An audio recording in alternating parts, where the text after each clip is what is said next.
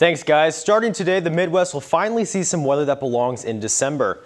With these colder temperatures comes a new warning pertaining to your health.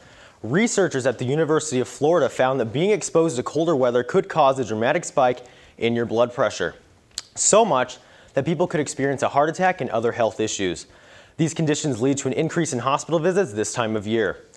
Temperature, wind chill, and how long someone is exposed to the outdoor elements are all factors to these health concerns. Now, you might think that college students are safe because of their younger age, but researchers found that this could affect your blood pressure no matter your age or where you live. But the most significance in blood pressure is seen in elderly people.